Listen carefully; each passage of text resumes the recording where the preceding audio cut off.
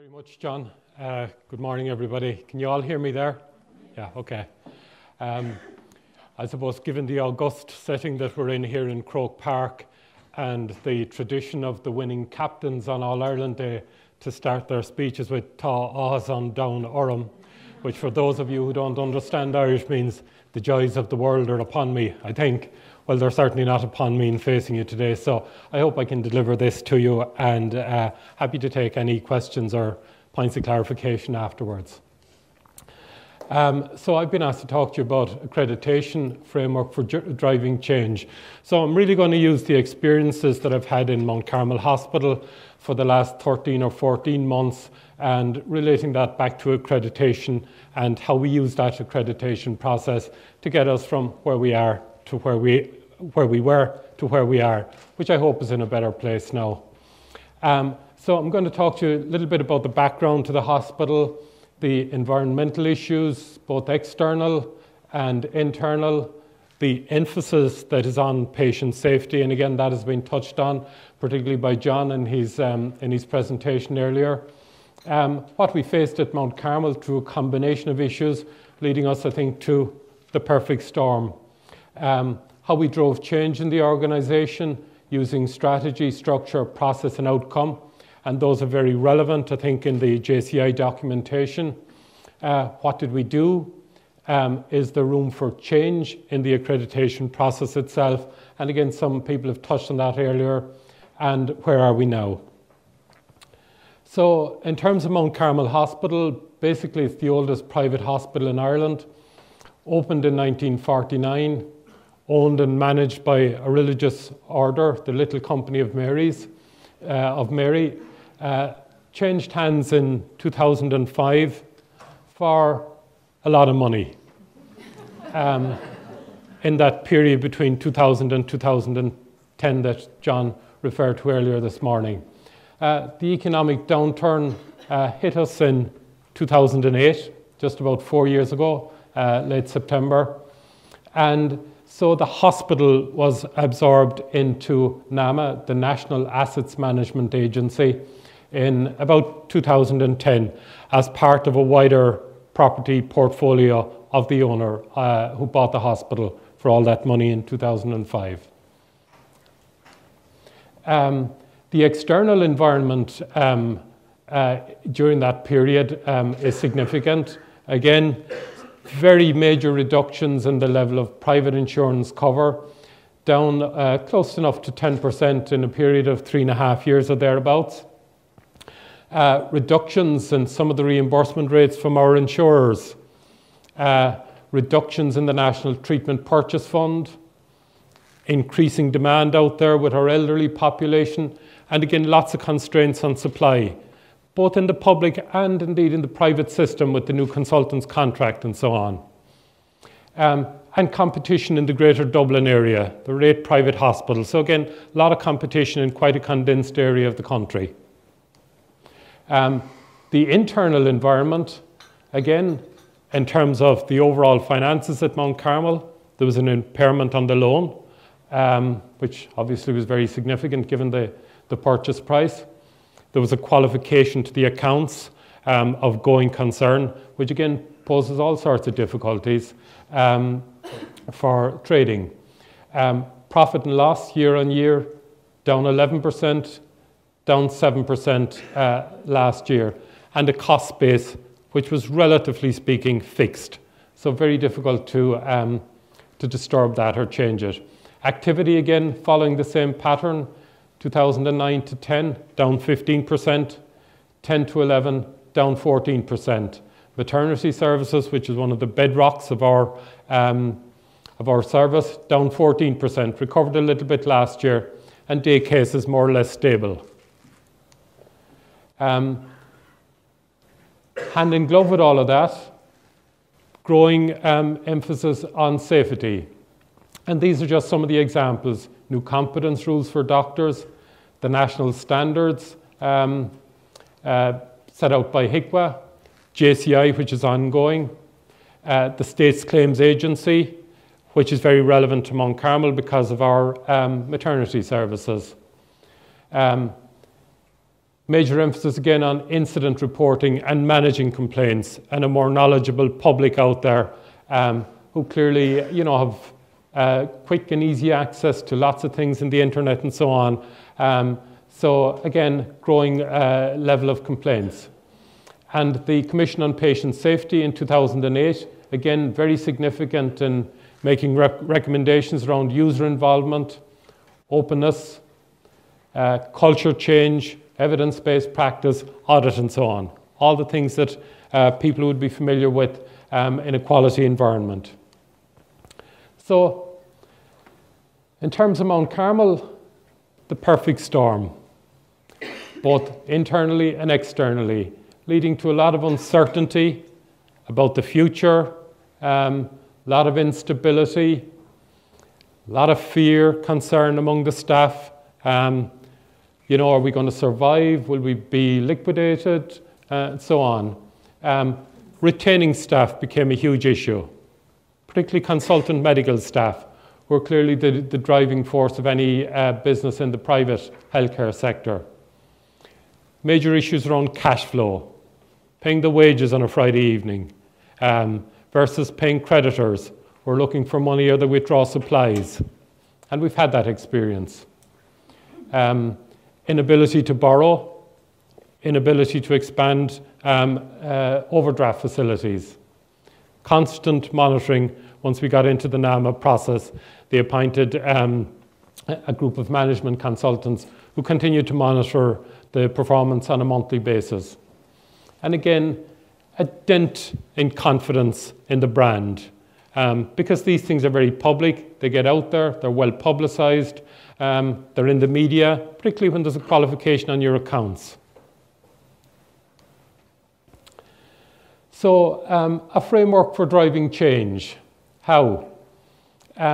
Again, the relevance of structure, process, and outcome cannot be underestimated, and that comes through loud and clear in the JCI documentation. We had received accreditation during the 3 previous surveys. So over an 8 to 10 year period, we'd been in an accredited hospital. Following my appointment last August, we had a very, very short time frame to survey. That doesn't mean that a lot of work had been done. It surely had. But I did get a little bit of a shock to the system when I was told you got about 10 weeks to a JCI survey, which actually wasn't in my contract of employment. So a time for cool heads and an opportunity to get a lot done in a very focused way.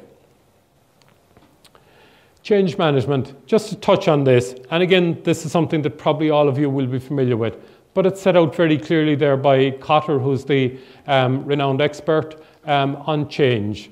And again, I'm not going to go through these things in detail, but communication, I think, is very important. Empowering staff so that they work with you. And particularly the very last one there, institutionalizing new approaches. Because somebody mentioned in one of the earlier presentations that if quality is out there in the back office or the side office where you go to when you got a problem, you really do have a problem unless you institutionalize it so that it becomes part and parcel of everybody's job. So that's particularly important. Accreditation, we viewed it as a robust process to have a good look at ourselves, to have a good look at our strategy, structures, processes, and outcomes. And I'm going to touch a little bit on those in a moment. An opportunity to introduce a structured work plan over a 12-month period, to put in place a change management agenda. And we did that. An opportunity, taking all of those things into account, to start restoring confidence, both internally and among the public. And we saw it as a key step to business survival. So just in terms of those very cold, abstract terms, strategy, structure, process, and outcome, we all sort of rattle them off the top of our heads every now and again without really thinking through what they mean and finding out that, in fact, they're not so cold after all when we begin to look at them in detail. So the way I look at strategies, it's more longer-term planning that should be used to inform an annual business plan or an annual service plan. Structure to me is no different than a physical structure, a place where you carry out business, like Croke Park here is a place to play games, sport, most of the time. In terms of organisation structure, it's not always visible all of the time, but it's a mechanism to enable one to deliver on the strategy. In other words, how things get organised. Processes, again, a very cold word, and we talk about it a lot, but to me, it's quite a simple concept in terms of healthcare. It's what doctors do, what nurses do, what managers do, what allied health professions do, what catering staff do, housekeeping staff do. And that really, to me, is where the quality agenda fits in best. And I know it's relevant to all other aspects of organisation, but that is the real test of quality. How good are the things that all of those staff disciplines in healthcare do? And the outcomes, the result of the processes. And again, in healthcare, they can be a bit difficult to measure at times because the tools to measure them are quite complex. There's always an issue about attributing an outcome back to an intervention. In other words, did my hip replacement really make me walk better? The answer is probably yes. But in mental health or elderly care, that attribution of an intervention to an outcome can be quite difficult and complex. So what did we do?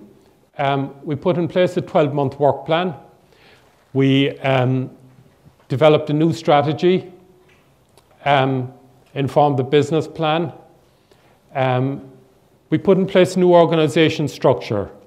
When I came along, the management team consisted of a number of administrators meeting once a week or once a fortnight. No real involvement of clinicians and clinical practice. So we tried to include everybody in that.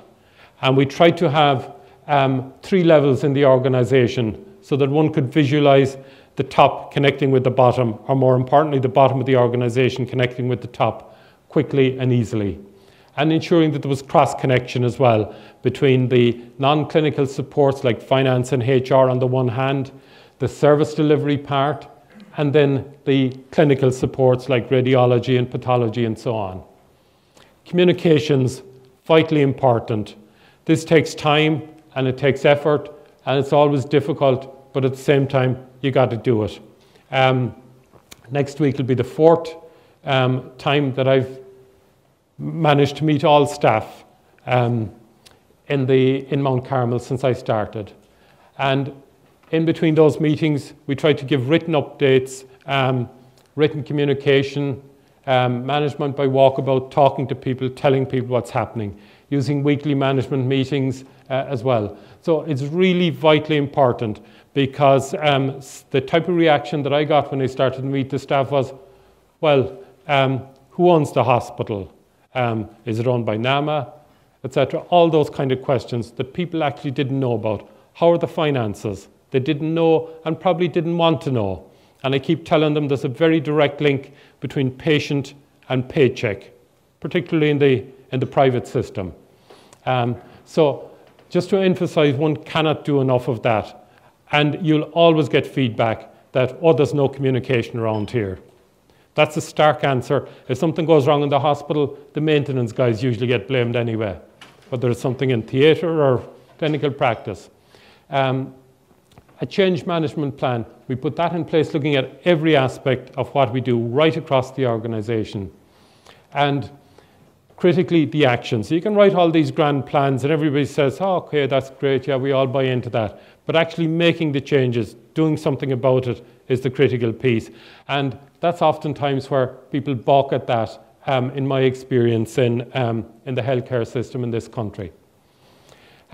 Processes, I've spoken about that earlier. The importance, though, of getting it right will usually lead to good outcomes. I think that's a critical piece in terms of process.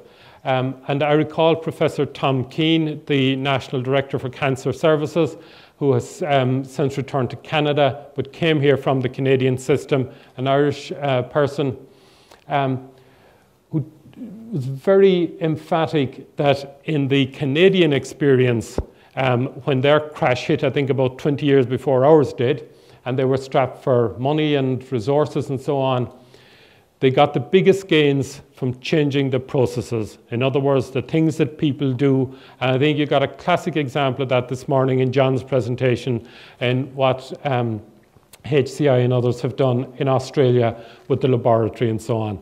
But this is really slow, difficult, turgid work, because what you're doing is you're changing the habits of a lifetime. Why should we change? We always did things this way around here. So that's a huge challenge, but huge gains as well. So we can change strategies, because it's very easy to write a strategy and communicate with some people and groups and organizations, and everybody says, that's grand. And you can do the same with structure, and you get a bit of resistance. But when you go at the process piece, that's where you really get the resistance, but the huge benefits and gains as well. And clearly, doing more with less, the key to it is maintaining quality and using a process like accreditation to do that. Accreditation, the driver, I'm not going to bore you with this slide, but again, the kind of key issues that we addressed at Mount Carmel, and again, they're all laid out there in the JCI documentation, things like access to care, continuity care, assessment of patients, care of patients, anesthesia, and so on. And what I've done is highlighted that all these things are processes that require change or doing things differently. Just continue on there over the page. Again, infection control, facility management and safety, staff qualifications and education. So the only one there, governance, leadership and direction, that probably relates more to strategy and structure than process. But again, this slide is just to highlight for you the importance of managing processes, changing processes, doing more with less, addressing the issues with your people in the organization. Just a couple of concluding slides. The accreditation process is the room for change. A 3-year time lag is a huge issue, as I see it, because lots of things can happen in a 3-year period. And I know from talking to Dr. Ramponi in recent times, JCI are considering some unannounced visits, perhaps, in the inter-survey periods. Question, is there room for self-assessment? I was delighted to hear Dr. Bueno making reference to the EFQM model. And again, that's something that I've come across in my past. It's a very structured self-assessment system that people can use without any huge degree of external facilitation or input, periodically, say once every 6 months or twice a year or something like that. That'll give you a very good structured assessment of where you stand relative to written criteria.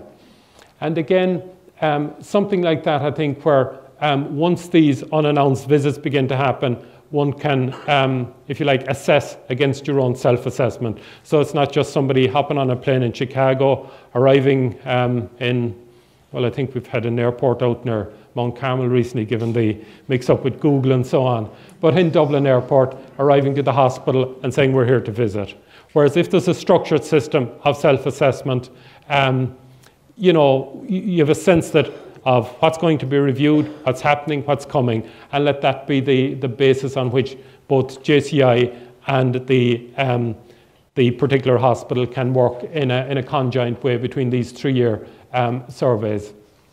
And again, we touched again this morning on having on systems. And again, I'd like to see some sort of a standardized system like that. So that in other words, if you adopt this system, let it be EFQM or whatever, and you drive that vehicle carefully and well and keep it between the ditches and so on over a 3-year period, it will more often than not, or more likely than not, lead you to accreditation. So again, it's just some food for thought for Mark and Carlo to perhaps reflect on. So where are we now at Mount Carmel? Again, the accreditation has been secured for the next 3 years. That was last October, so we've 2 years to run. The business has stabilized in terms of the activity and the revenue. We're not out of the woods, but it certainly has stabilized. The cost base is reducing. There's a big chunk of further cost to come out of that cost base. The buy-in of staff. That's a big statement, but I think it's true in a lot of cases. Senior clinical support, again, because of the dependence on consultant practice and so on in the private system, that's very important. And again, what we try to do is meet all of the consultants twice yearly to ensure that they're fully briefed and so on, aware of what we're doing. The changes and improvements are continuing. We've got a very loyal customer base, and clearly a hospital is not much use to NAMA, so the ownership issue has to be resolved at some point in time, and the hospital must change ownership. NAMA are not the owners, it's still technically in the name of the previous owner, but again, because of the nature of what NAMA does, they will want to resolve that ownership issue and try and get some of their investment or return on that for the Irish taxpayers. What does the future look like? Well, we can't control the external environment. If more people drop out of health insurance, we don't have control over that. But we can certainly control what happens in our own environment. Safety is not optional. And again, the Commission on Patient Safety, the HICWA standards and so on, provide the forerunner for licensing. So I think this is a challenge that everybody must face up to. We feel we're better placed to compete in a new world where money will follow the patient. If we move into universal health care, that sort of divide, if you like, between the public and the private system should become less obvious, and more so money following patients. There's an opportunity for us at Mount Carmel in the area of medical travel, medical tourism, and we hope to bring that to fruition shortly. There's new models of collaboration, public and private, and again, we've got spare capacity. We're in discussions with the Health Service Executive about providing some services for them. And why not? You know, we hear all the time, every week, in the news and the media about the pressure on the public system. So why not collaborate? Why not make the best use of the resources that we've got and get over ideological hang-ups? And focus on doing what we do to the highest standards. So again, just to round off, why change, why accredit? Well, to me, the patient safety goals set out in the JCI documentation does equal patient-centeredness. And we talk an awful lot about that. It's you know, one of the buzzwords in the Irish healthcare system, but what does it really mean? And I think it's best set out there. And it's certainly supported by the national standards, the recently launched standards by HICWA. Again, it talks about patient-centered care and support, effective care, safe care, better health, leadership, governance, all the things that make that overlap with the JCI process. Again, statutory regulation, and you saw that in the earlier slides, something like 48 statutory bodies set up in a 10-year period. Not going to go away, huge issue. Licensing, why? We owe it to our patients. I think that has to be the bottom line in everything we do in the healthcare system.